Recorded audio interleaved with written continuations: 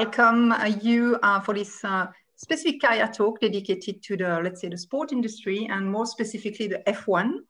So let me introduce you, well, normally we introduce the lady, but I would like to introduce also the interviewer first. Philippe Arzheim is a current student of the Master in Sport Business Management at IOM, and he accepted to be the Master of Ceremony for this interview. And he will perform this interview of Desislava Peycheva, a fantastic alumna, 2017 already, from the Master in Sport Business Management, who started a fantastic career in Formula E, Formula One, but in few minutes answering all the questions from Philippe and of course the audience at the end. If you have questions, guys, Desislava will explain a career path and will answer all the questions. So I don't want to spend more time. The stage is yours, Philippe and Desislava, and big thanks to accept this career talk tonight together. Thank you very much. Please, Philippe. Thank you, Marjorie. Yeah, I'm very excited to have you here today, Daisy. Let's dive directly in. Why did you choose this career path that you did? Thanks, Philippe. First, before starting with myself, I want to say one big thank you to International University of Monaco, of Marjorie and her team, for organizing this. I believe that it's going to be very beneficial for all the students. So I actually chose this path. I'm a former athlete. I was a former gymnast. So basically sport is in my blood. And it was actually very normal for me, to continue an education in this direction. And really, I saw a lot of development, my personal and professional development, to be particularly in sport marketing. Okay, that sounds interesting. Regarding your start into the professional world, what were your first steps to enter the motorsport industry? Well, again, here is the big influence of the university and of course, Marjorie. How it's all started after our program in International University of Monaco. All of the students have choices what to do after the program, if it's going to be an internship or, to do some kind of a research on the program that they're studying. So in my case, I just chose to follow with an internship, and I had a very exciting opportunity to start with Venturi Racing in Formula E. So it is how actually everything started. And again, great experience and great opportunity just to start a path in the motorsport industry. You worked also for Williams Racing. Could you explain what your tasks or responsibilities were while you were working as a commercial manager? Yes, of course. So as you can imagine, in Formula One, everything is very expensive. It is very expensive to run a team. So being in the commercial department, I was working to find new partners for the team. I was, involved in all of the discussions to find new revenue streams. So it's going to help specifically for Williams Racing, which is the only one independent team in Formula One, a team which doesn't manufacture anything, to go and to drive any kind of a different commercial streams for the team. So it was very important for us, to be very proactive and to find something new partners which are going to support, the team to go back on the top in Formula One. Amazing. Sounds really great. Hardworking. Yeah. But now it seems that you moved into a different direction. Where are you working now, and what is the purpose of your company and your position? Maybe you can also share 3 important skills to have for your workplace. Yeah, absolutely. So still I'm in motorsport, but now I'm in a sports and entertaining agency called Right Formula. My responsibilities, again, it's to find this kind of a commercial partnerships conversation and to connect brand with different right holder within the motorsport. The very exciting thing for me here is that I'm open to communicate with every Formula One and every Formula E team. which is great because, you know, again, from a professional development and experience, it's great just to have this big scope of conversations, communication, networking. So yeah, on this stage, on my personal development stage and professional, I think it is very beneficial and very good choice that I've done last year. And still I'm very closely related to, you know, to motorsport, F1 and Formula E. And how did you perceive working in a more male-dominated industry that motorsport is? Did you face any difficulties? Can you maybe describe most demanding tasks that can occur? Yeah, sure. So yeah, I know that probably motorsport is seen as a male-dominated industry. But for all of the ladies, all of the girls, if there are somebody who is listening this kind of an interview, this kind of a session, I would say that specifically last year with the start of the pandemic, with the Black Lives Matter movement that started, everything changed. And there is a very big push for diversity, for equality in motorsport, but not only in motorsport, in every different sport. This is a very big push because sport gotta be used as a platform for equal opportunities. So even in motorsport, we can see this again in Formula E. With Vettori Racing, with Susie Wolf, who is the only female team principal right now running a motorsport team. In the past, we saw it with Claire Williams, who was the team principal of Williams Racing. So really, to be honest with you, in motorsport, there is a very big push, females to be involved on different levels. If it's going to be managerial, if it's going to be commercial, if it's going to be an engineering side, it's a very big push. And to be honest with you, I really see that more and more girls are involved in the motorsport industry. That's nice to hear. Yeah. Yeah. Yeah, we heard a lot of interesting and inspirational answers about your professional career now. But we wanted also to talk about the topic rethinking Formula One assets to engage customers globally. Could you first off maybe explain what assets a Formula One team has? Yes, absolutely. So of course, when we're talking about activation and engagement with the consumer, with the fan, what is more important in Formula One? Probably was said the drivers, of course. Something else that we have is senior people like team principals, very well recognized people, let's say like Toto Wolff. The other thing that we have and is very important nowadays, again, very pushed during the pandemic, assets that came up front, it is the digital assets, digital activation, digital content. Esports became very popular and very useful for all of the different rights holders. And the third very big thing that is also very closely related to the fans, this is any kind of a merchandising, gifting that, again, they can keep it as a souvenir and to keep it close in their kind of a relationship with the team that they like. Okay, and considering those assets that are already there, which assets has Formula One to contemplate in the future to better engage with the customers? Well, I think that in the last 2 years, Formula One did a lot, specifically with the change of the management. They saw that they got to do much more, specifically to give bigger access to the fans, to interact with the sport to become more affordable, more people to have access to the drivers, to the teams. Again, the digital aspects grow a lot. I don't know if some of the listeners are following, some stats or reports around Formula One. But last year, Formula One is the fastest growing digital sport with the biggest digital activation and engagement. So it is just show how much, the organization does, to interact and really to lead the sport and to make it accessible as much as possible. Talking what they gotta change. I don't believe that something gotta be changed. Of course, everything is going to evolve with the evolving of technology, of innovation. So it is just a question where the technology and how the technology is going to boost the boundaries of this kind of fan engagement process. And what would you suggest as further tactics to engage existing or even new fans more with the low overlap sports like Formula One? So probably the first thing which I know that will happen, there is a big talks that the broadcasting a little bit is going to change. What does it mean? That there will be a drone broadcasting, so basically seeing the cars from the top.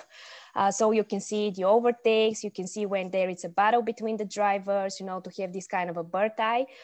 So this is one of the things. The other things is going to be behind the scenes content, which is going to be provided to the wider audience. Probably some of you saw Drive to Survive in Netflix.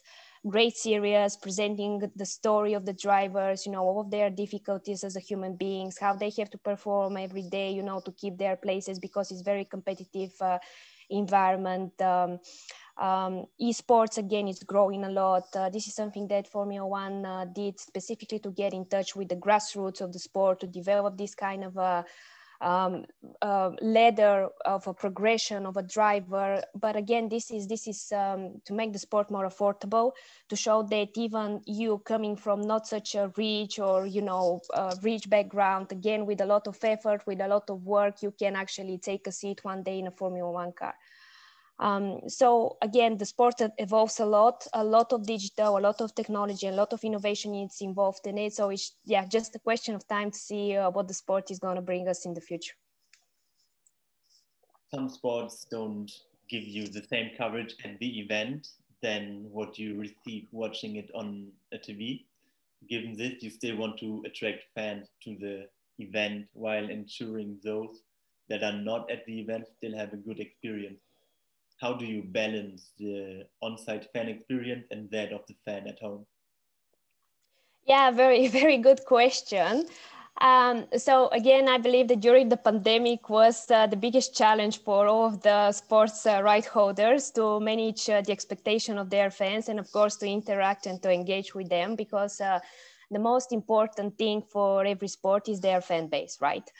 So talking about the pandemic, talking about people that probably are not able to attend a race, a sport event, what is the most important? Again, it is going to be the digital interaction, the content that you provide, something that is going to be easy to access, easy to watch, easy to understand. So again, I believe that the sport did a lot last year in this respect. Thinking about attaining an event, of course, there is nothing better than watching Formula One live, I believe, especially in Monaco. So for all of the students, you know, I believe that some of you are going to have the chance to participate this year. Formula E and Formula One are taking place in Monaco. It is a great atmosphere. The local organizers, L'Automobile Club de Monaco, are doing a great job. They're doing a lot of interactions for the visitors of the municipality. There is a lot of entertainment. They're trying to mix entertainment with sport, which is great.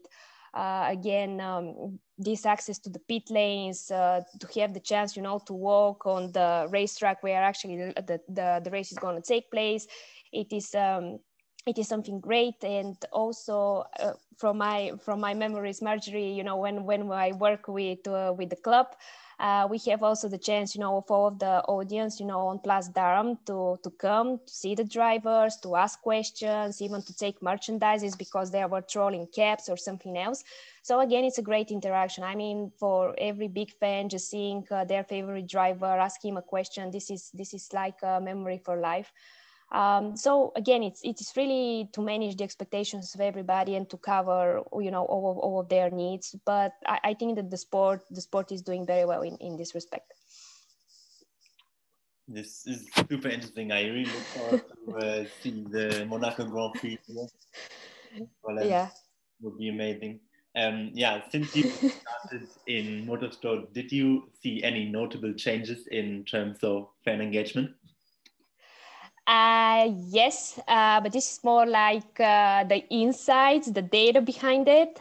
So motorsport itself wasn't run like to collect so much CRM data about their fans, which is very important. We have that predominantly in soccer, but in motorsport wasn't so well developed. Now the teams realize how important for them is to have data about their fans, to know who are their fan base, to who they talk, how to talk, what to launch, what content is going to be engaging for them. So it is a very big push, not only for the teams, but for the organization itself. A lot of data is collected about the persona of the Formula One fan. And this is a very big change that, you know, it's growing and it is going to grow in the future, because even talking about from a commercial side, talking to a brand is coming to you to access in an easy way their targeted customer using a sports platform, which is like a unique way to promote a product, showcase a technology, increase your network. So all of these data, all of these insights are really, really important when you are talking about activation or again, some kind of an interaction with your fan base. And regarding this, what would you say the next 5 years hold for the sports fan in terms of innovation? Hydrogen engine, for sure.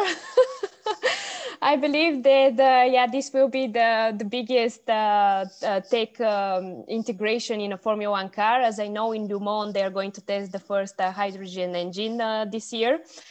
So we'll see, you know, in 5 years' time if this is going to be introduced in Formula One. Another big push for the organization itself is sustainability. The sport is going to talk and is going to launch much more content talking about their sustainability credentials, because as probably all of you know or have the perception that Formula One it's like very exclusive, very expensive sport. Actually, it is how they want to change this perception. Nobody knows about all of the R&D, research and development that is going behind the scene.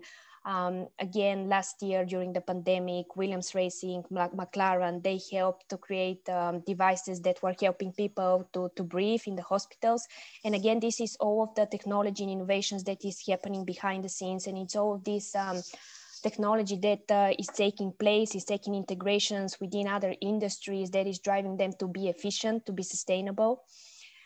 So it's what the sport is going to evolve, and it's how, again, from a customer perspective, like new partners to come on board, because it is how they're going to drive their sustainability credentials, or is going to help them, you know, to become more sustainable.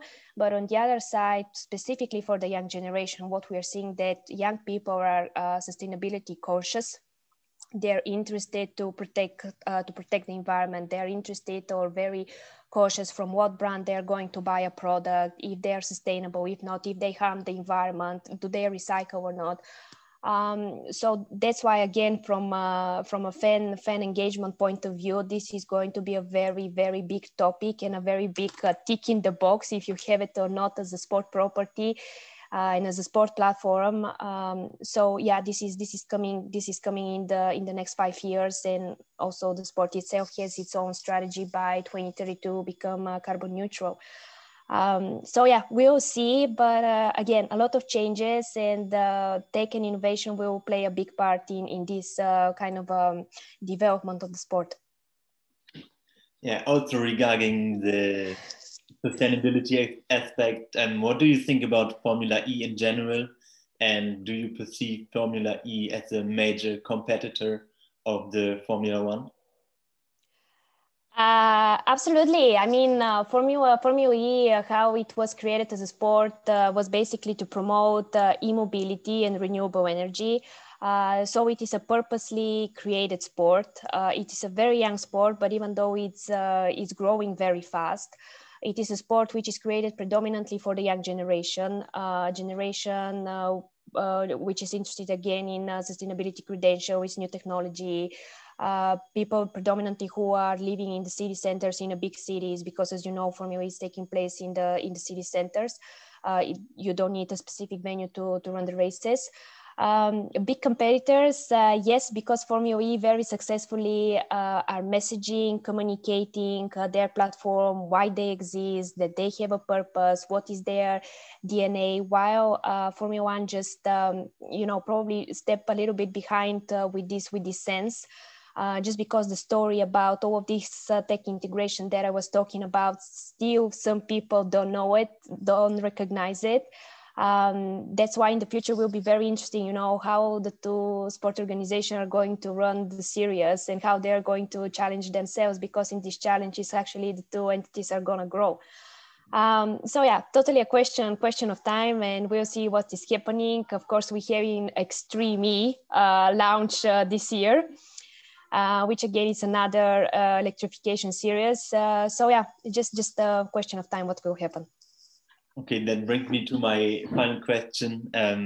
After that, we go to the question and answer from the audience. Which points or aspects do you want our audience to take from our career talk?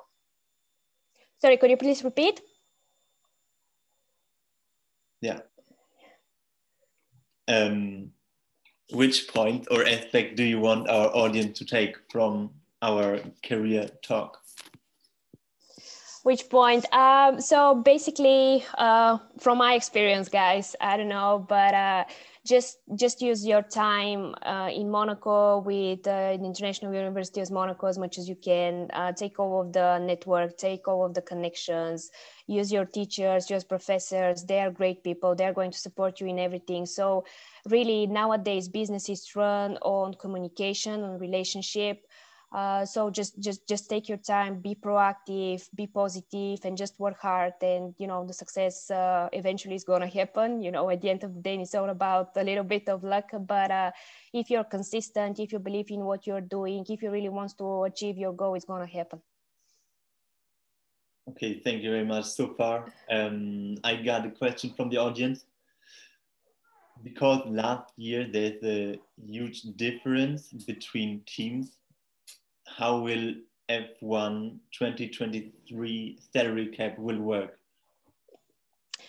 Yes, great question.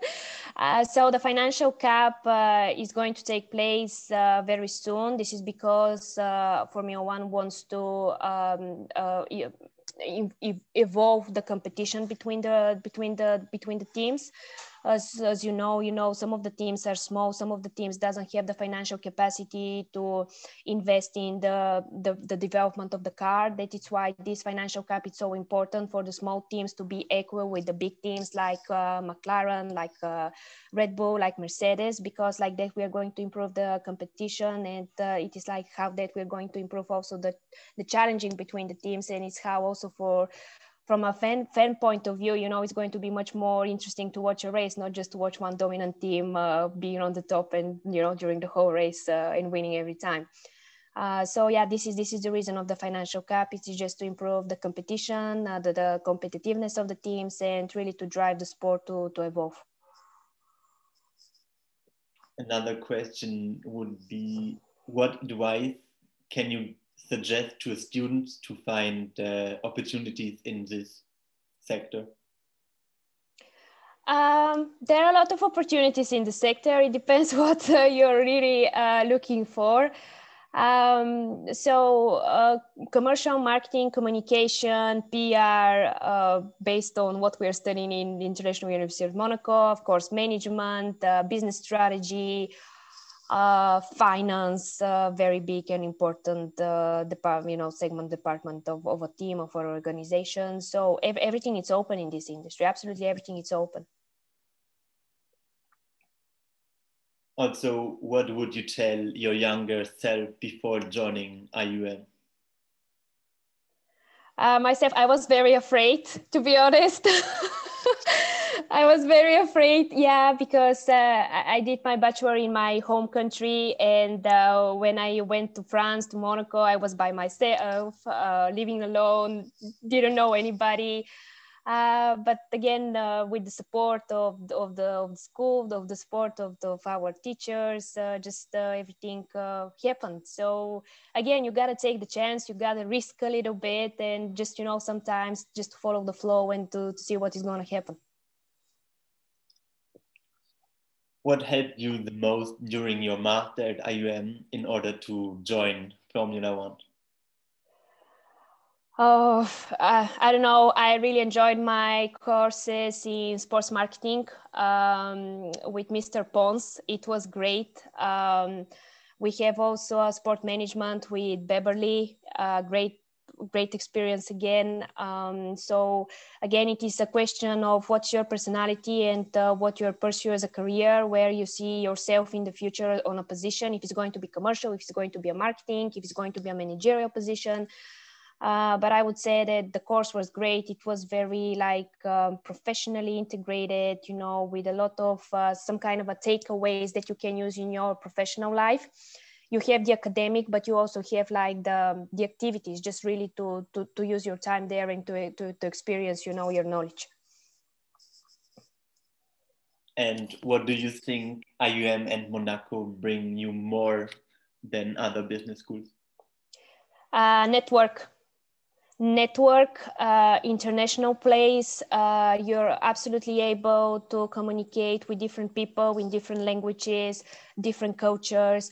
It is what is so important in sport. You know, in sport, you are going to meet so many different people from so many different places. So just being open to understand differences, to understand culture, to know how to behave, to know what to say, to know how to communicate. It's so important because nowadays everything is negotiation, everything is communication.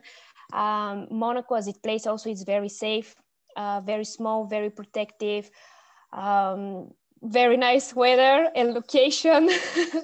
We shouldn't forget.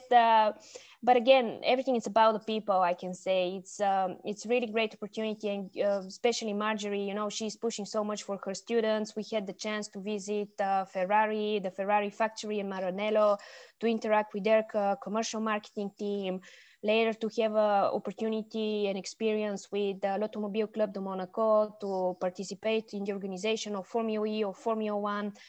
To participate on Monte Carlo tennis tournament. It is just amazing. I mean, you cannot get this anywhere else. I mean, Monaco is a sport destination. So many sports are happening around the area. And again, you just gotta meet the people. They gotta know you. They gotta just you know, to understand you as a person. And it's how nowadays you know, getting sometimes a job, particular, you know, position, because it's sometimes also your personality is selling you. Probably it's sounding very bad, but you know, everybody has the knowledge nowadays. Everybody has the access to the data, to Google, to internet. Everybody can take everything that you need, but it's just, you know, to show this passion that you really wants to be there, and this dedication to evolve, to educate, to learn more, and to listen from more experienced people. So I don't know. I had a great time. I'm very, you know, big thank you to Marjorie, to the International University of Monaco. I'm where I am just because choosing this university and this part of development. Thank you so much, Desislava. I think we have time for last questions, maybe Philippe, and I think it will be already the time to leave. Please, Philippe. Okay, the last question is for Formula One. Do you think the Mercedes dominance will go away after the 2020 regulations? I hope so. I really hope so. I really hope that there will be more competition, more overtakes, even the smaller teams, you know, to fight for the first three positions. So yeah, let's see. A lot is going on behind the scenes with every team. So let's see what is there going to show us on the track. All right, thank you. It was a pleasure talking to you, Daisy. Yeah, to me too. A lot of insights. And thank you. Yeah, thank you very much, Philippe and Daisy, for sharing your passion. And if I can say something, well, first, thank you very much, because you mentioned a lot IUM and my name, so I appreciate a lot. But guys, also, you know, of course, we propose and we help students, but first you have to be driven by a dream.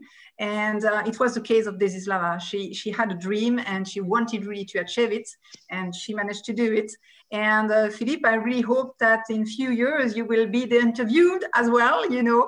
And well, I think we could continue to talk for hours, but I'm pretty sure we'll have other occasion later. A big thank, Desislava, because I know you're super busy. Philippe, for your engagement as usual. And thank you guys, everybody. And well, if you want to contact me or to contact IUM to continue discussion, please.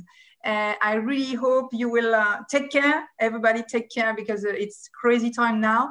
And have an extremely good evening. Thank you so much, guys, for this talk. Thank you, Marjorie. Bye. Thank you. Thank you. Let's keep in touch. Thank you.